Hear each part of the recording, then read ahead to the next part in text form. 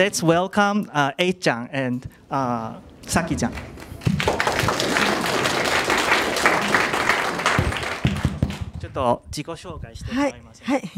Bonjour.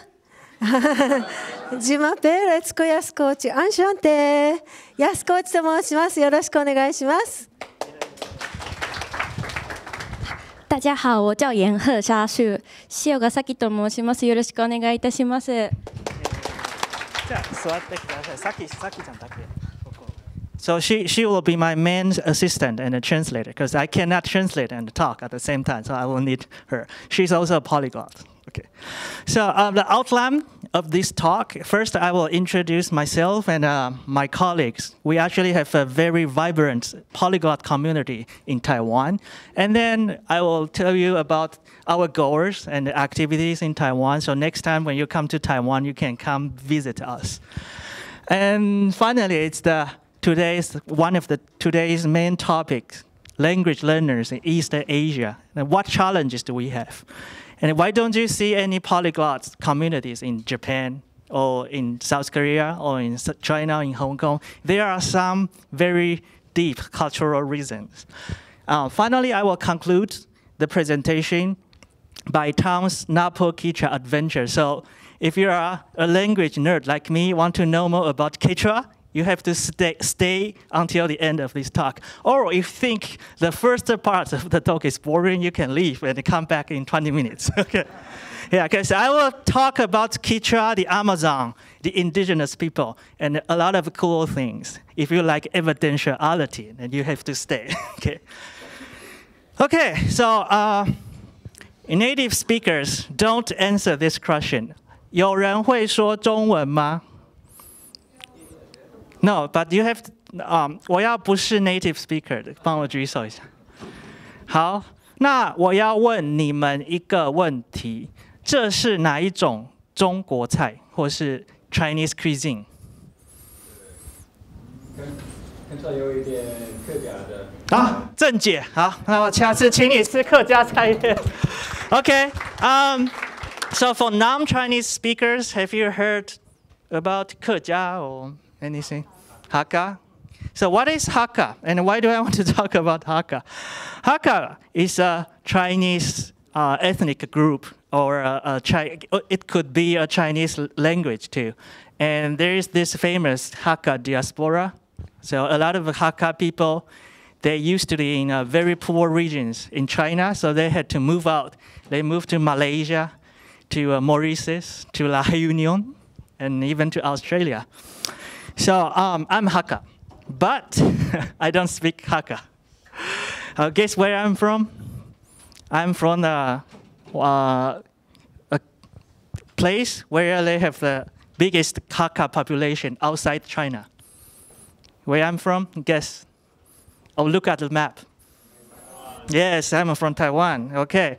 So my parents are Hakka, and my whole family is Hakka, but I don't speak Hakka because when I was a kid, I didn't like Hakka, and I thought it was a very ugly language. But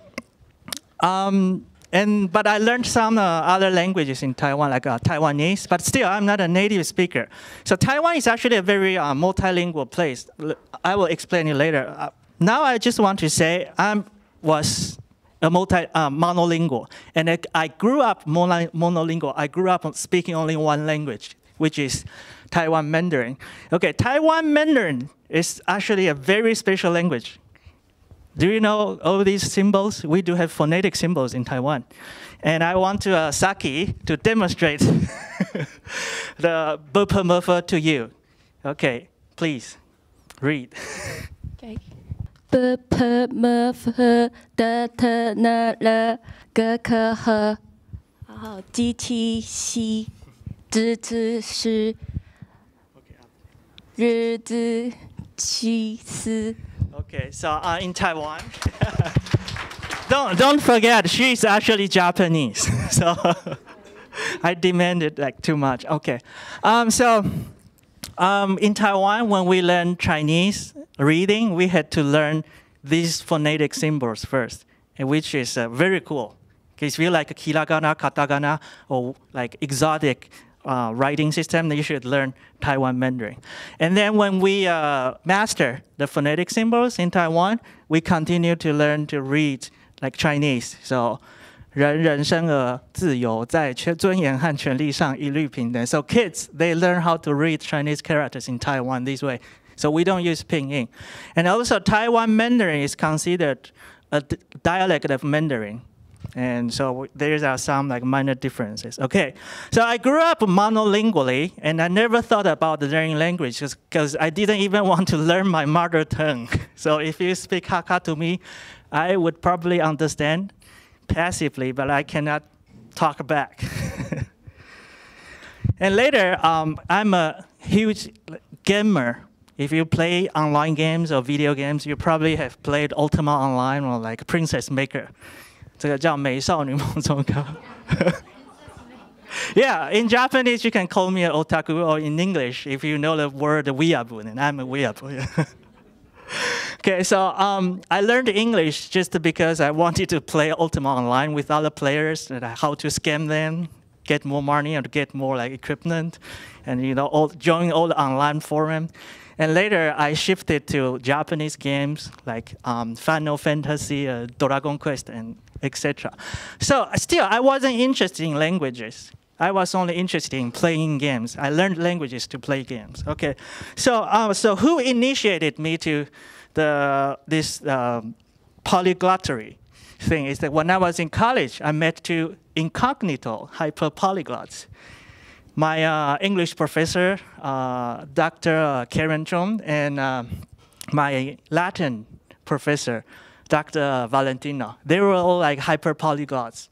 And I think they are like Richard, speak 50 to 60 languages. But they don't want people to know about it. So I got a lot of inspiration that inspired me to become a polyglot. So I started to learn many different languages when I was 20. Donc, je commençais par apprendre le français, ensuite ich studierte auch Deutsch, blah, blah, blah, blah, blah. I'm not going to talk about my language journey for like 50 minutes. And I ended up being interested in exotic languages like Quechua, Damara, Khoekhoe, and even like Isi, Hausa, things like that. So currently, I'm working on exotic languages. My next objective is Albanian. So I will be in Albania next February, and I hope I will be able to visit Richard in Skopje when I'm in Albania. So that's me, and we also have other polyglots in Taiwan, and you probably have met a few here. So I want to introduce two guys because they are really incredible. The first one, his 艺名 is called 无国界医师. He's a certificate collector. He has 10 C1 certificates in languages like Tisus, Swedish, or what Dele, Dalf, or Testedaf, things like that. So he's a collector, and he continues to take a lot of like language exams. The other guy I want to introduce is the one holding the British flag. His name is Hsieh, and he refuses to learn any major languages, like Spanish, French, German, languages that other people want to learn. And he focuses on like Southeast Asian languages like Burmese, Khmer, Thai, Vietnamese. And he mastered all these languages to the level that he can do like translation. I'm not kidding. He is really good at all these Southeast Asian languages. And he is also good at like Indian languages. He can read all the, how do you call that? Devanagari. Devanagari. Okay, so we do have a very vibrant community in Taiwan, but we are also the first generation, because before us there were no polyglots in Taiwan, so we are very young, okay? And what do we do when at the Polyglot.tw? Oh, I forgot one thing, and why I started this. I was actually a linguistic student in United States. I sort of abandoned my studies because I wanted to contribute do some contribution to the education in Asia and in Taiwan, because we suffer a lot here, and later you will see.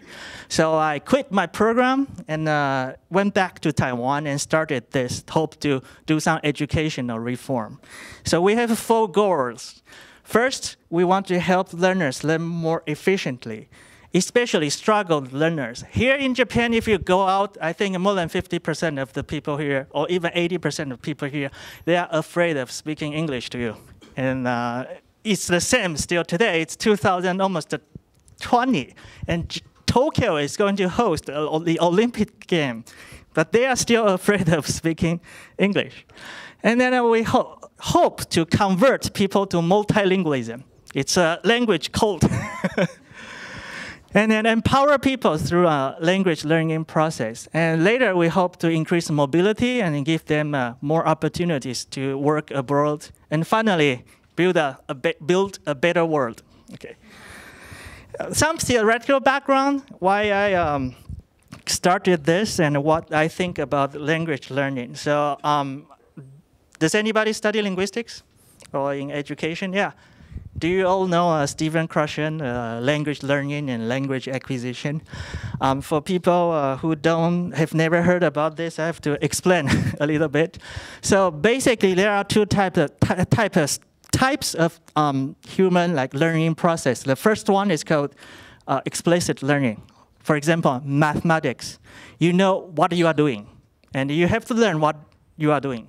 You have to be taught, and if you don't use it, you will forget it. That's called explicit learning.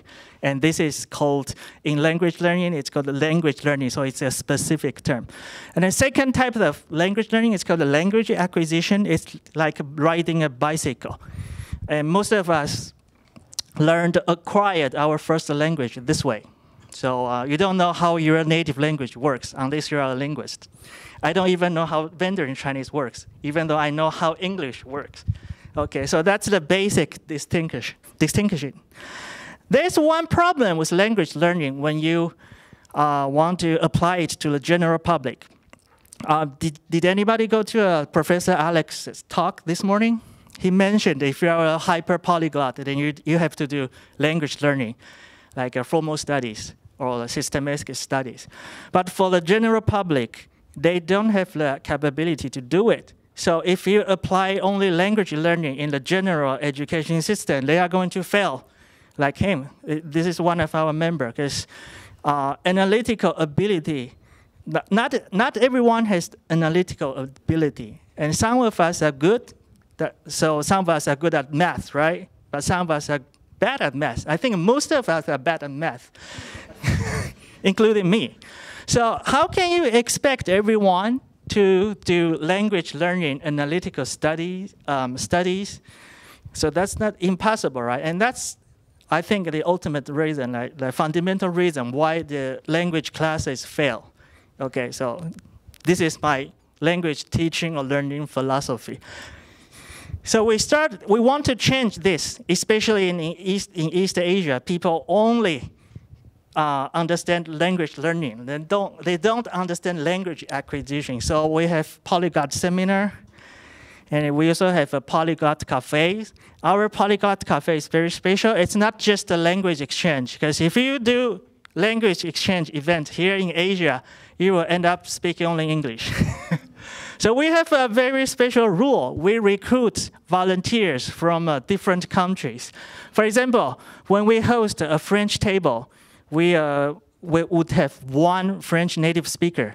Like in this photo, have you seen Michael here? Is Michael here? Michael is actually in the photo. Okay, this was like 5 years ago, and we had Majid from Quebec, and he was hosting a French table for us. And we would have, at the same time, we would have other tables too. German, Vietnamese, Indonesian, even Cantonese, etc. Okay, so this is our Polyglot Cafe. So when you visit us in Taiwan, if you go to our cafe, we guarantee you like many language tables. It will not be only English. Okay. Okay, and we have a cafe in Taipei, Taichung, Tainan, and Kaohsiung. These are like weekly meetups. And we also have seasonal events in Osaka. And finally, we also host immersion programs. It's a controlled type of immersion. If you were at Alex's talk. So it's not just going to that country and live there. We actually help you find local people who have time and patience to work with you or even just listen to you. And that's the whole purpose of this program. And we do immersion in the States and also Japan, Taiwan. And currently, we are actually doing an immersion program here in Japan. So that's why we have so many polyglot members here. So if you are interested, you can join us later from tomorrow. It's only 2 days, but it's going to be fun. Okay. So now it's our third bullet point. Language learners in East Asia, challenges and solutions. And why is it East Asia? Because it's actually a very, from the inside, you see like differences. For example, we all use chopsticks, right? In South Korea and in Japan and in Taiwan, we actually use chopsticks differently, if you are aware. And we also eat rice differently. For example, in South Korea, you cannot hold your bowl. It's considered very rude. Your bowl has to be on the table all the time. And that's why they use spoon and flat chopsticks to eat. And in Japan or in Taiwan, you have to hold your bowl while eating. And that's the minor differences. But from the outside, this area is actually very homogeneous because we all used to use kanjis. And we share 60 to 70% of vocabulary. And a lot of cultural similarities too. And I'm going to talk about 4 cultural similarities. The first, the monolingualism, and the second, the English complex, and the third, the culture of humility, and finally, obsession with standard language proficiency tests. Okay. So here I'm going to have you read a newspaper article from Japan. Can you read it for me? Japanese, right? 帰国子女だから言われたわんですげえひどいいじめも受けたわ。実際中1の夏休み頃に日本に帰国して初登校の英語の授業で普通に喋ったら英語喋れるからってカッコつけてんじゃねえよといじめられたな。当然日本人発音をわざわざ覚えましたよ、自衛のために。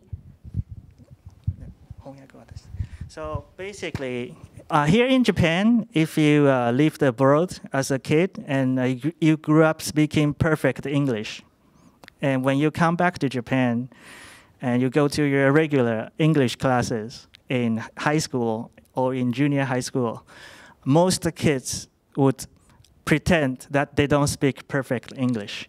They have to hide their true identity. Otherwise, they would be bullied. And this is a very unique phenomena. So I'm going to have Ei-chan to share her experience in Japanese. どう思いますか？この現象について。こういうお話があったこと聞いたことがあります。日本は単一国家で単一言語で同じ髪の色また同じ肌の色が中学校とかに行ったらユニフォームもみんな同じユニフォームを着て授業を受けたりっていうそういう同じ文化の中で違った格好をしたりとかそういう人が来るとちょっと弾くっていうようなお話を聞いたことがあります。私の、知っているお友達がアメリカに、1ヶ月ホームステイに行きました。そして、行った先で髪を黒から金髪に、チェンジして帰ってきました。でも学校に行く時にはまた黒に戻して参加します。学校に行きます。そんな感じで同じにしてることがいいみたいな感じの環境があります。Okay. Thank you. ありがとうございました。So basically, in Japan, when you have a very changed monolingualism, you are expected to be the same as others. You cannot be different. Why do you speak perfect English? You are Japanese. You must be a weirdo. That's the idea here. So A-chan also mentioned that she knows a kid who went to the United States to do homestay for a month, and he dyed his hair. But when he came back to Japan, he had to dye it back to black because he didn't want to be different. So it makes learning language very difficult. Can you imagine? If you speak perfect French, then you will be bullied in school or even in your workplace. That's the trend, how change the monolingualism affects your language learning. なんか似たような体験とかありますか？どう思いますか？これについて。違う世代。She's from a different generation, so maybe she has a different opinion on this. そうですね、確かに例えば私の周りにも高校が結構国際的な高校だったので帰国子女の方も結構多かったんですけれども、やっぱり帰国子女の子って自分が英語を喋れることを最初は隠すっていう習性がありました。一応国際の高校で英語を頑張りたいという子たちが多い高校だったんですけど、それでもそういうことが起こってたんで、多分普通の高校だともっとすごかったんじゃないかなと思います。はい、ありがとうございます。So she went to an international school here in Osaka. Still, if people grew up abroad, they would hide their true identity first. And so she thinks if it's already that bad in an international school, it would be worse in a regular high school. Okay, so that's the first obstacle or challenge we face. The second is the English complex. Okay, so here we have a very poor English teaching environment. Many English teachers, they don't even speak English. If you have been an ALT here in Japan and you know that, they are afraid of you because you are going to talk to them in English. And people spend more than 2,000 hours in school and in cram school or bushiban or juku. Learning English for more than 10 years, but they still cannot speak it. So they would think, okay, I'm just not talented. I'm stupid, and English is so hard. They are traumatized by this learning experience. So they cannot even think of learning other languages, and they don't think they can even learn one foreign language.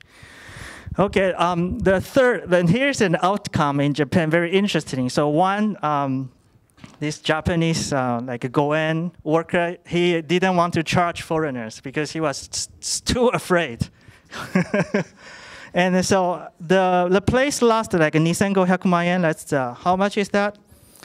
250,000 US dollars because of this English complex.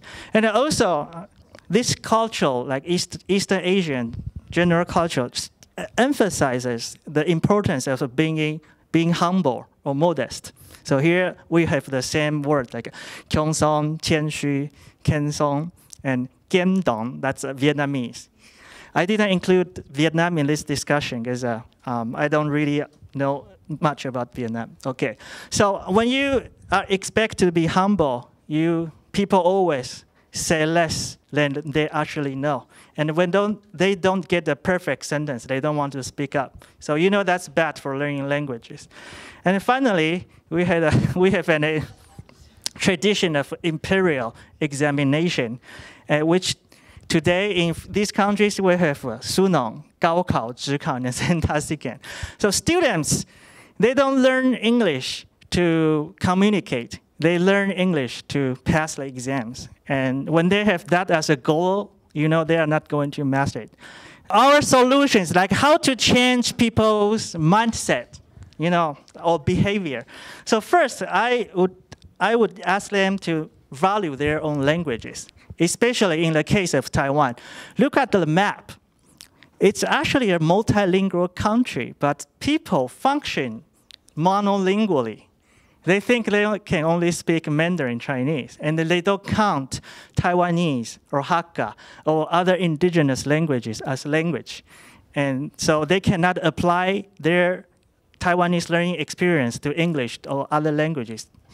So one time I was interviewed by a politician during a language show, and he was saying something like, oh, all those European nobles, they speak multiple languages. How did they do that? And I talked to him back, like say, you also speak multiple languages. You just don't know that, or you don't think you speak several languages. So the perception of language here is very different. So here, for example, here, Mandarin, Cantonese, or Xiang, or Wu, they are actually linguistically different languages because they are not mutually intelligible.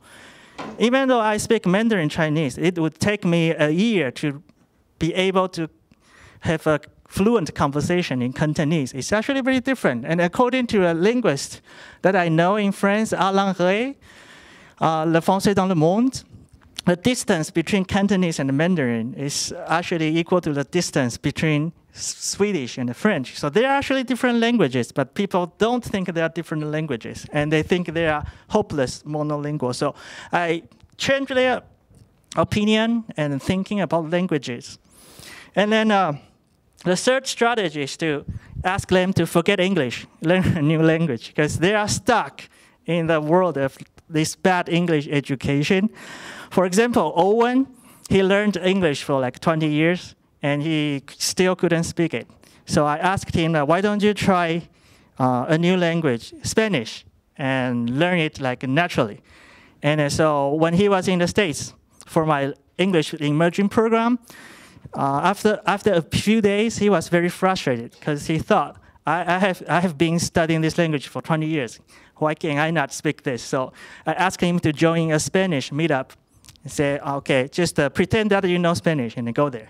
And after that, he changed his opinion about English. He says, oh, I think English is very easy now.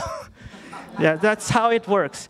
And the same example happened in here in Japan.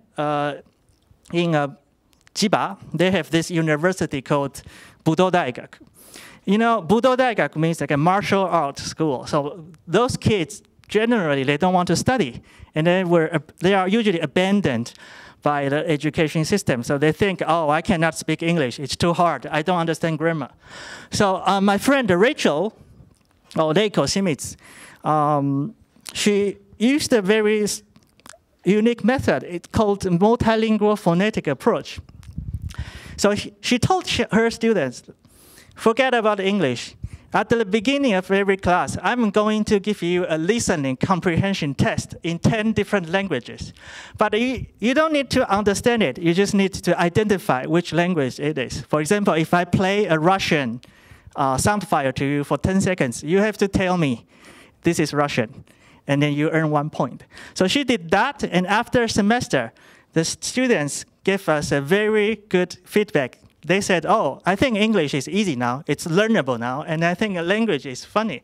So this multilingual approach of learning a new language actually helps people here overcome this English complex obstacle. And solution 3 is to have a real conversation. Okay, so people here, they learn language, but they never have any opportunity to talk to other people. So they always think about it's right or wrong. It's right or wrong. Is it perfect? So I always have my immersion program students or members talk to native speakers, even if they don't have a perfect sentence. So this is how I do to them during one of my immersion sessions. I would recruit or hire a Japanese speaker and talking about his life. For example, this guy, he opened a restaurant in Albania. And I asked him to talk as if he were facing a group of native speakers, Japanese native speakers. Of course, my students or the members couldn't understand, but I still asked them to sit there and listen, even if you don't understand. But actually, because you have contextual messages and like a background, they could still guess. And after that, I would explain the details. And then I would ask them again to ask 2 questions. But I don't help them. They have to come up with questions by themselves using Google translators or any other method. The sentences don't have to be perfect. And then they ask the question. If they can get the meaning across, messages across, then they get it. So this is how I train them. Okay, for my Chinese immersion program, it's the same. So Ito, she was very afraid of speaking Chinese, and then after the program, she changed. finally, it's about language tests. If you go out and ask people here, why do they want to study English? They would tell you, because I want to pass the TOEIC test. And I think if you are from Europe, you don't even know what TOEIC test is, right? Do you know that? I don't think so. And this is actually very difficult to change because people still think about tests. And I think the only solution is still communication. So I encourage my members to attend like all these kind of different meetups, even using Tinder. You know what? In Japan, Tinder advertises themselves as a language learning app. Seriously. Well, I guess it works. Okay, to sum up, because I still have about 10 minutes left, I want to tell you about Tom's adventure in the Amazon. Okay, so I have 15 minutes to talk about Quechua. So where is Quechua spoken? It's spoken in South America, and it was the imperial language of the Inca Empire. So Inca was called Tawatinsuyu. That means we conquered 4 parts of the world.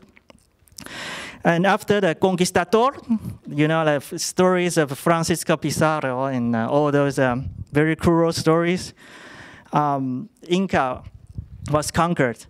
But the Spanish people, they continued to use Quechua as an administrative language for like over 200 years.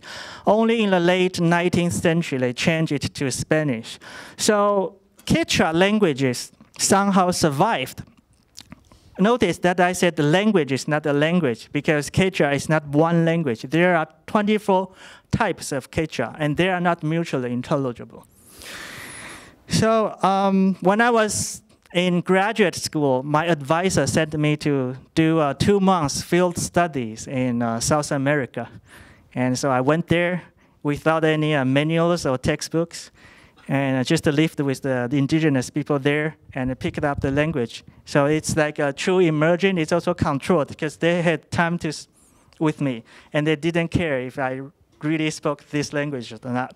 So I spent 2 months in the Amazon, Ecuador, and came back speaking Quechua. I still speak it today because now I host a program with my Quechua advisor through the Andes and the Amazon Field School, and I send our members to Ecuador.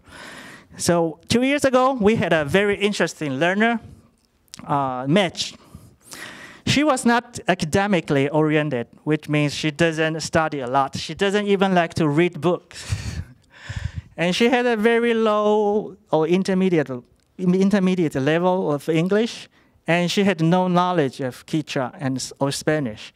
And she was she was the only non-American student in the forest. So you might wonder, why does she want to go there? So I asked her, why do you want to go? And she said, because I want to go to the Amazon. Okay, if you want to go through this program, you can go. But you have to learn Quechua. But what would her strategy be? Think of this. She's not talented like us or like other polyglots. She doesn't even speak English. She's a very struggled learner. Plus, Quechua is a very difficult language if you think linguistically. First, it has a conjugation system like all those European languages. If you know Turkish, it's just exactly like Turkish. You have first person singular and second person singular, blah, blah, blah, blah, blah. And you also have a case system like Japanese. You have like a wasi as house, and wasikuna as plural, that's nominative. And then you have a wasita, that's the accusative, like the Japanese o, or the Korean l, or the Turkish ui. Or wasikunata, wasipa, wasiman, wasimanta, wasipia, wasiwan. And then they also have evidentiality. In Turkish, it's like a mesh, like a güzelmiş. And in this language, it's like a mi. So for example, in Quechua, when you want to say hello, you say Kaohsiung, which means like, how are you? Are you still alive? And then you answer. And you answer Kaohsiung, So the ending me means I'm very convinced that I'm still alive. Kanga, and then you say, and you answer again, Kaohsiung. You don't just say Kaohsiung, which is I live. You have to say Kaohsiung, which means I'm pretty sure that I'm alive. I'm still alive, okay. So, I mean, when you have a learner like Match, and she doesn't speak the local language, Spanish, and she doesn't even have English, and how is she going to learn this language? I mean, can you think of any strategy? So that's what I told her. I said, okay, you are not going to understand the grammar points, even the vocabulary, like drills, because they are going to teach you this language in Spanish, because all the indigenous people only speak like Spanish. So forget about this. You can still go, but you are not going to learn from these people. You have to learn from these people. These are my friends in the Amazon. So I told them, okay, I have this friend, Madge. Please take care of her. She's very nice. She's going to learn your language. She might learn it very slow, but don't worry, she will get there. And you know, all these indigenous ladies, they were really nice. They were very patient, and they don't mind like spend time with you and speaking Quechua. Even if you don't understand, they still continue to talk to you. So this is called a controlled emerging environment. All these adults are responsible for you, and they love you. They love you unconditionally. So that's very, yeah, so emerging isn't everything. You need this kind of environment to be able to do real emerging. And that's why kids or babies, they learn language so well, because their parents love them unconditionally. Okay, so if emerging doesn't work for you, that's not because emerging is bad. It's because you don't have people who love you unconditionally. So if you don't have friends, then you can join our immersion program. And I will give you people who can love you unconditionally. Yeah, so my job title is actually native speaker supplier. So yeah, so when she was in the Amazon, still, even she had all those unconditional lovers with her. She would still like, she was still frustrated at first, because we are adults, we have emotions, and we have negative thoughts. So she also experienced that. So this is one message she sent me when she was in the forest. So basically, she was saying she met a polyglot, Mormon missionary there, and she spoke Romanian and Spanish, blah, blah, blah. And she thought she was like hopeless, because all these people are so smart and they can learn these languages. She will never be able to. It was like day 2 or day 3, but she expected herself like so much, so she got really frustrated. So my second job title is actually a psychological like counselor. So I never teach anything. So I have to assure her that you will get there, you will learn, just to spend time with these ladies, blah, blah, blah, blah, blah. After about a week, she changed. She became friends with other American students, and she was able to speak a few words in Quechua, and the Quechua ladies invited her to their like communities, and so she was happy. And since then, she never again sent any messages to me. I was fired. So as a proof to show you that she really mastered it, okay, so first look at the left. She had a date with a local guy. Okay, so why is it a proof? Because she didn't speak any Spanish, and that guy didn't speak any English. And so the only way to communicate is through her broken Quechua. So I said to her, you can invite someone for lunch. Then you have learned it. You have learned the language. If you don't think you have learned it, think about it. Learning language is about communication. It's not about getting a good grade. And also, my Quechua advisor, Dr. Swenson, also wrote her a very good like certificate in Spanish. We don't have time to read it. But anyway, what I want to tell you is, even a struggled learner like Mitch could learn a language by emerging, and also learn like multiple languages. You don't have to be smart. You don't have to have a good analytical ability. You can still learn. It might take longer, but eventually everyone is the same. You might be faster if you are smart. You have a great analytical ability that would give you like 6 months like advantage. But later, gradually, everyone is the same. Smart, tall, short, or whatever. So Mitch became very confident. The program was only for like 1 month, but she decided to stay there for another month by herself. So she joined a different community with other women, and she started to learn Spanish actively too. And then after a month, she decided to stay in South America for 6 months. Wow. And she didn't plan that because she was just very frustrated with the English and everything, and now she's trilingual. So when she went back to Taiwan, she gave a very inspiring presentation for us, because how she transformed, how she, as a struggled learner, became a trilingual, and we were all moved by her. Okay, so if you are interested in our program, then you can join us tomorrow. Okay, that's the end of my talk. I still have 7 minutes left for questions. What I want to say is thank you very much for attending my talk. I didn't have enough time to explain everything in details, but I think multilingualism is the key to a better future, especially in this area of the world. You know, in East Asia, we have a lot of problems. We have 총애하는 김정은 동지, and we have Tiger Bee Farm, if you know what I'm talking about. Yeah, so, but if we can understand each other and speak each other's language, this area will be much better. And when you watch the news, it's not going to be about Kim Jong-un or whatever, or Winnie the Pooh. Yeah, okay. Okay, so thank you. Please, if you have any questions, and thank you for your help and all my assistance.